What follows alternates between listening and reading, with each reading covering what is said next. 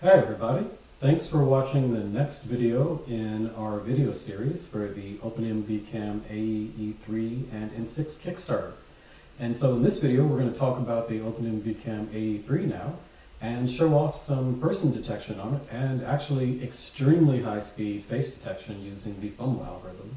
But before we get into that, let's talk a little bit about the OpenMV AE3 for a second.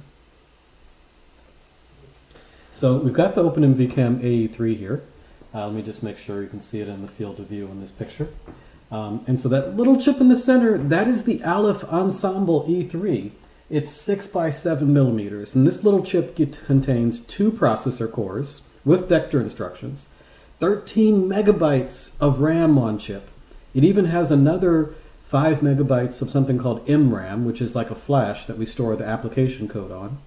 And then it's got 32 megabytes of off-chip flash for your FAT file system and that ROM file system we were mentioning where we can execute models in place off of. And then again, this chip also has 2 neural network accelerators giving you 250 gigaops of performance. All of that in this tiny package, and at max power, that little chip by itself just draws about 30 milliamperes. Insane. We also have Wi-Fi and Bluetooth chipset on board that's right next to the processor. So you've got internet connectivity, the ability to do BLE. There's an option for a UFL connector if you so choose.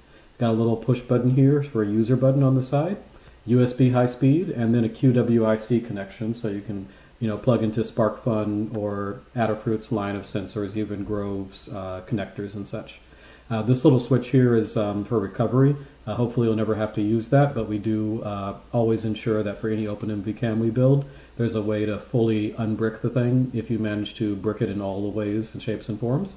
And then for sensors on board, we have the same global shutter color camera that the OpenMV Cam N6 has. A smaller lens here, this is an M8 lens, but the benefit though is that this guy, you can still change the focus if you so choose, and it's also removable, so you can put different M8 lenses in there. And then we actually have a microphone port here and a RGB LED, and then here's the time of flight sensor right next to the camera, and this does miss the camera, so you don't see it in that field of view. And then again, on the very back, accelerometer and gyroscope perfectly centered in the back of the camera module. And another feature that is super important is actually it comes with a board-to-board connector on the back. And so this breaks out the JTAG pins and about 10 I/O pins actually, so that you can build backpacks, and those can then have access to SPI, I2C, UART, timer, PWM, everything you need, CAN also. And so that gives you all the features you need to actually have this guy connect to anything and be integrated. So super awesome. Love this little guy. Anyway, let's check out his performance, which is next level. All right, we've got the OpenMV Cam AE3 running now. So let's dig in and see how this guy feels. All right, so this is the OpenMV Cam AE3. We got streaming through OpenMV IDE also. This little guy is a little bit slower than the OpenMV Cam N6, but it's still quite performant and quite powerful. And so right now we're just streaming video to the computer, and we can see that runs smoothly and looks good. Now the image quality of the camera is not yet at the best it could be. We haven't put that much time and effort into tuning the ISP just yet, so we still got a lot of work to do there. But things look good right now, just out of the box by default. So we have stuff working at minimum. Anyway, so what I wanted to show off here, we already went through examples of how OpenMV IDE looks and how it kind of feels. And so in this example, I kind of wanted to show off what it looks like to run a model in the OpenMV Cam AE3. And so we can take that same YOLO script, same exact YOLO script, and we can run that on the OpenMV Cam AE3. And you may have noticed here, OpenMV IDE supports multiple tabs, so you can switch between scripts. Just a little tidbit here, we actually have the full backend of something called Qt Creator, which is a professional IDE that OpenMV IDE is built on. And so we can actually, if we wanted to, show split images and windows with different code panels. We don't do that on purpose, because we're trying to actually show off, it would be really confusing to figure out which script you want to run when you're basically clicking the stop button and run button. So we only have one open at a time for that reason. Anyway, so in this script, this is the same exact script that was running on the OpenMV Cam N6. So remember, that's a totally different CPU architecture, totally different processor, and it has the same Cortex M55 CPU, but otherwise everything you can imagine is different in that chip. And so thanks to the brilliance of MicroPython, and the way OpenMV IDE sets, well, the way we set things up with OpenMV, you can run the same script, same exact script, and that'll run on both systems without any changes. This really allows you to move between the higher end system and the OpenMV the lower power system like the OpenMV AE3 seamlessly, so you can choose which system you want for your purposes. And so, again, this is object detection running on the OpenMV AE3. And as you can see, it actually keeps up with the N6. Depending on which model you're using, you're going to see different performance metrics on the OpenMV AE3 or N6. So for some models, the N6 is going to blow the OpenMV AE3 away at 3x the performance. And at some models, not so much, like this particular YOLO model. It really depends on the operators used on that particular model and how the performance changes. But either way, both of these CPUs are really nice and able to do and run AI models at, actually usable frame rates. A thing to keep in mind here is that for our current OpenMV cams that we're selling in our store, like the H7 and RT1062, those OpenMV cams, for example, get about 0.6 frames a second running the same model. So you're going from 0.6 FPS up to 20 to, actually if we disable the frame buffer, and let's just see what it looks like when we don't load the processor. Yeah, 29, 30 frames a second basically.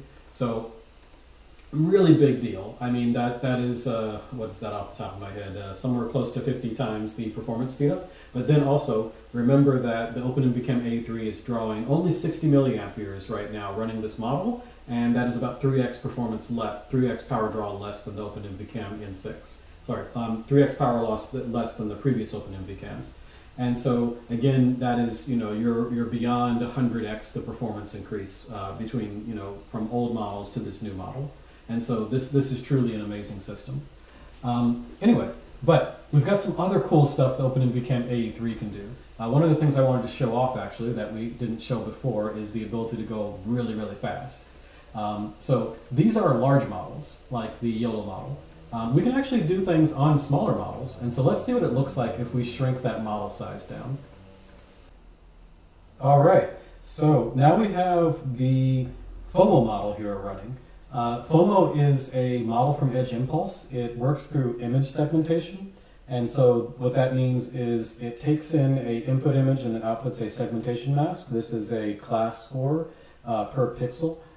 For each class, so multiple images that are output, and then those segmentation scores map to the centroid of the object you're looking for. And so for this example, this model was really outputting one image of basically pixels that represent the confidence that it thinks there's a face at a certain point. And so we have that all baked in on the OpenMV cam, this model, and it will allow you to do face detection.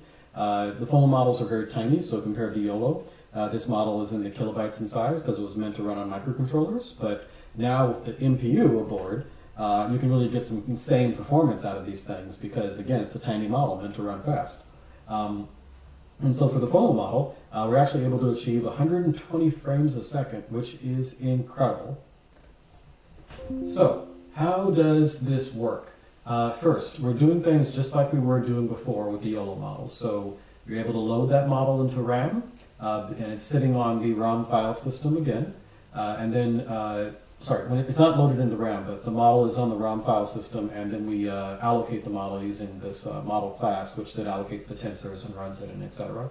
And then once we do that, we can then call our predict function as we did before, and that'll take the image, a list of tensors in, which is just one in this case, image, and that'll then run the model, and then we have a FOMO post-processing callback that'll run on board so that we can process that data, and that way you don't have to work with the default ND array output, but instead have a list of objects, which are the bounding boxes that, well, the centroids basically that you want of the objects. And then from there, we do a little bit of Python magic to iterate through the list, and we can print all the objects and see where they are. And so, boom, that little example script that comes baked into the IDE, ready to go for you, gets you all the way up and running for having an object detector. And then you can plug this into I2C, UART, Ethernet, sorry, well, not for Ethernet for the OpenMV AE3, but you can plug it into Wi-Fi and Bluetooth, for example, and send that data to something else. Anyway, so 120 frames a second, by the way, is not actually the maximum speed you can go at. the AE3 is capable of more. And so if we set that to 240, the camera is now going to generate frames at 240, and then we're going to try to process them as fast as we can. And so even though the camera is sending us 240 FPS, we can see the processor is able to keep up at around 175 frames a second for dealing with those images and running ML inference on them, and so returning results. That's insane. It's incredible, though, what the OpenMV AE3 is able to do, and with our new global shutter PixArt sensor.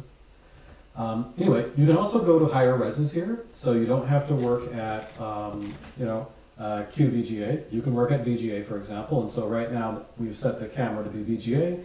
We're going back to 120 frames a second to slow it down a little bit so we don't get all that flickering, and then we're cropping it to 240 by 240 to get that center view.